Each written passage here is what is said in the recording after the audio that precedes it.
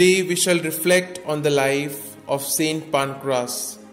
In the persecution under Diocletian, this 14-year-old saint, inspired by the example and words of his uncle Denis, who was in bonds for the faith, offered himself voluntarily as a martyr.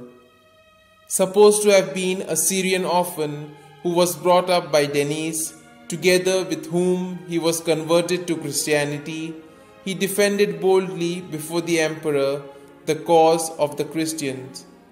He was beheaded by the sword on Via Aurelia in Rome, and his body was buried in the cemetery of Calle Pondius, which afterwards took his name.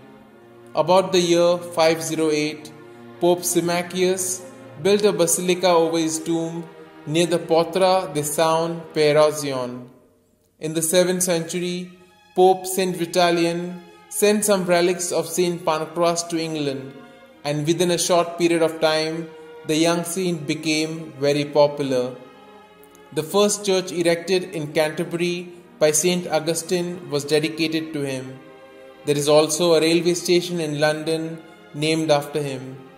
It was under his invocation that St Gregory the Great had previously built a monastery for Benedictines.